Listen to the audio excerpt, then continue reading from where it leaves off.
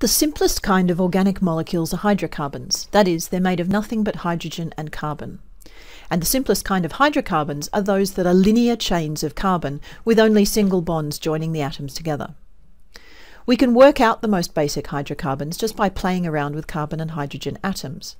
You start with one carbon, satisfying its 4 bonds with hydrogen atoms, and that gives you methane. Then you could take 2 carbon atoms. To fill in the hydrogens, need 6 of those. This is called ethane. Add another carbon, and you have C3H8, which is propane. You can see that we can build up a whole series just by adding more and more carbon atoms to the chain. So let's look at this series in more detail. Hydrocarbons that have nothing but single bonds are collectively known as alkanes. This table shows you the first 10 alkanes, with 1 carbon being added to each successive molecule. Now there are a few things to note here. Firstly, the word root of each name is important. It indicates how many carbons there are in the chain, and we're going to use these roots repeatedly as we learn to name more complex molecules, so you should memorize them. For instance, if you have a molecule that involves a chain of 6 carbons, then hex is going to be in the name somewhere. Second, note that all the names end in ane. This suffix ane indicates that these molecules are alkanes, in other words, that they have only single bonds in them. Third, I've put in the skeletal or stick structure for each molecule. Note that you can't draw a stick structure for methane, since in stick structures you only show the carbon-carbon bonds. It would also be unusual to use a stick structure for ethane, since it might be mistaken for a dash. Fourth, look carefully at the molecular formula for each of these compounds. Can you see a pattern?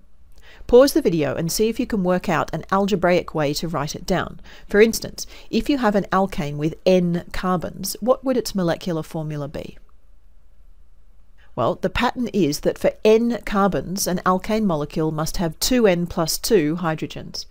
This is because there are 2 hydrogens on every carbon, but the 2 end carbons have an extra one each. So that's alkanes. But what about if we have a double bond in the molecule? When there's a carbon-carbon double bond in the molecule, this changes both the name and the formula of the compound. We indicate the presence of a double bond by using the suffix -ene in the name. So instead of being alkanes, this group of hydrocarbons is called the alkenes. But note that for each individual molecule, the first part of the name, meth, eth, prop, etc., still indicates how many carbons there are. But a hydrocarbon with 2 carbons joined by a double bond is now ethene rather than ethane, which had only a single bond.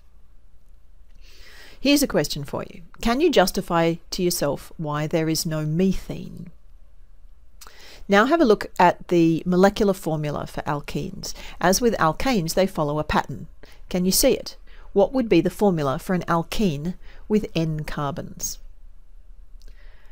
Well, this one's pretty easy. If there is 1 double bond in the molecule, 2 hydrogens must have been removed. So an alkene has 2 fewer hydrogens than an alkane, meaning that alkenes have the formula CnH2n. So we've looked at the alkanes and the alkenes. Finally, for this video, we'll look at the alkynes. If the hydrocarbon molecule has a triple bond, it's known as an alkyne. Again, it's the suffix in the name, the end part, that tells you what kind of molecule you're dealing with, while the prefix tells you how many carbons there are. Can you see what the formula would be for an alkyne with N carbons?